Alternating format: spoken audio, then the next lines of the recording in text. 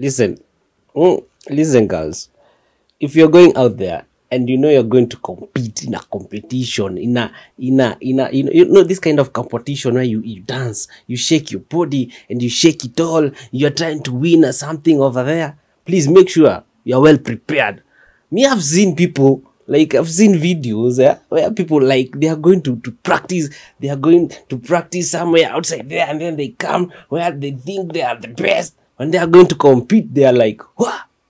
I got nothing. I got nothing. And you guys, whenever you're going to compete out there in the club, in the restaurants, with your friends, with the family, everyone, make sure you're blessed. You're well blessed behind, you know what I mean?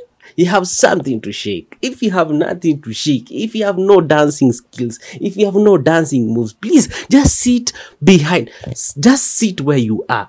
Please, just sit where you are. You're going to be entertained. Take your Del Monte, take your water very slowly. Do not go and compete while you know you're not well blessed with dance moves. You're not well blessed. Come on, guys. If you think this ain't right and you think you have confidence, you know how to dance, you know how to shake it, go there. Go in front there and go and do your thing. Let's see.